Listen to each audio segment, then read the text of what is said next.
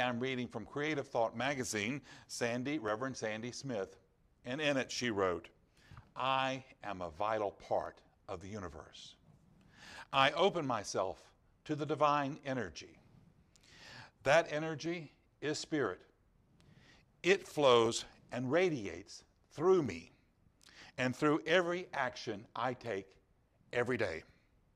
I am the peace, love, and kindness that is God, for I am one with it." So let's use these wise words to empower ourselves. And we do that through affirmative prayer.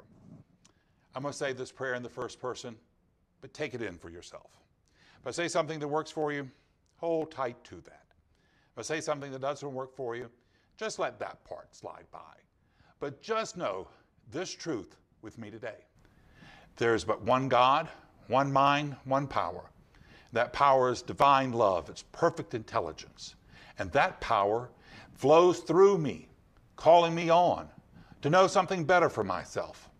So here today, I release and let go of every idea of lack and limitation, every idea of woundedness. I now choose to see myself as God sees me, as an answer to every problem I confront. This is what I've been called to do.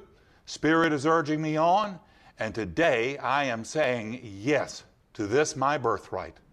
I release this prayer into the consciousness of God, knowing that it does its good and powerful, bold and dynamic work, returning to me multiplied abundantly. And together we say, and so it is.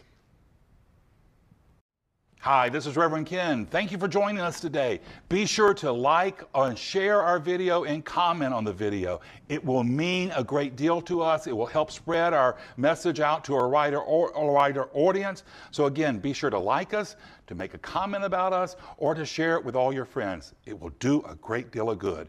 Thank you so much.